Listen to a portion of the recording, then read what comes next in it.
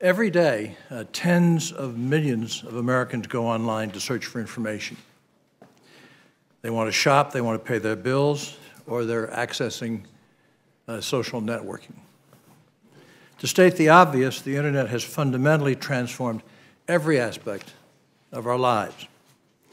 What is less obvious is the level of information that is collected about us each time we visit a website, or watch a video, or send an email, or make a purchase. Now, consumers have had no choice but to place an enormous amount of trust in the online world. Trust that their information is safe, that it will be secure, and it will be used appropriately, whatever that means. But the incentive to misuse consumers' information is very great. A consumer's personal information is the currency, in fact, of the web. The value of this data has created untold riches for those who have successfully harnessed it. This is not necessarily bad, as it enables an enormous amount of content to be accessed for free and allows companies to offer a number of services for free. But unfettered collection of consumers' online data poses, to me, very significant risks. Right now, consumers have little or no choice in managing how their online information is collected and how it is used. Whatever limited choices they do have are often too difficult to use and muddled by complicated, wordy privacy policies. It's, again, your classic health insurance comparison. Tiny writing. Protecting consumer privacy is critical for companies, and I understand that. People need to trust the websites that they are visiting, but online companies are conflicted.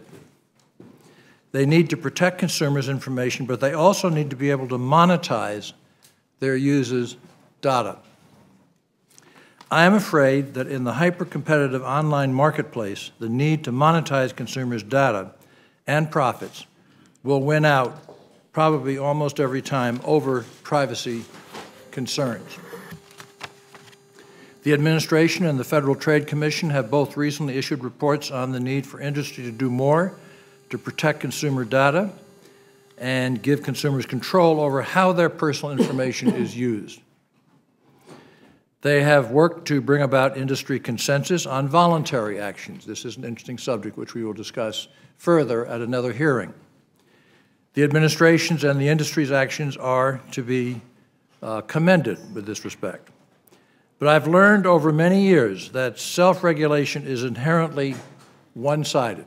In many industries, and many times, in many eras, it's inherently one-sided. And that consumers' rights always seem to lose out to the industry's needs. I believe consumers need strong legal protections. They need simple and easy to understand rules about how, what, and when their information can be collected and used. They need easy to understand privacy policies rather than pages of incomprehensible legalese. We should take up strong consumer-focused privacy legislation this year. I do not believe that significant consensus exists yet on what that legislation should look like, but I will continue to work with my colleagues on legislation. As chairman of this committee, I will continue to work with the administration and the FTC, both represented here, to push the industry to develop and adhere to strong consumer privacy protections. I will continue to hold oversight hearings to make sure that the trust of Americans have placed in these companies is being respected.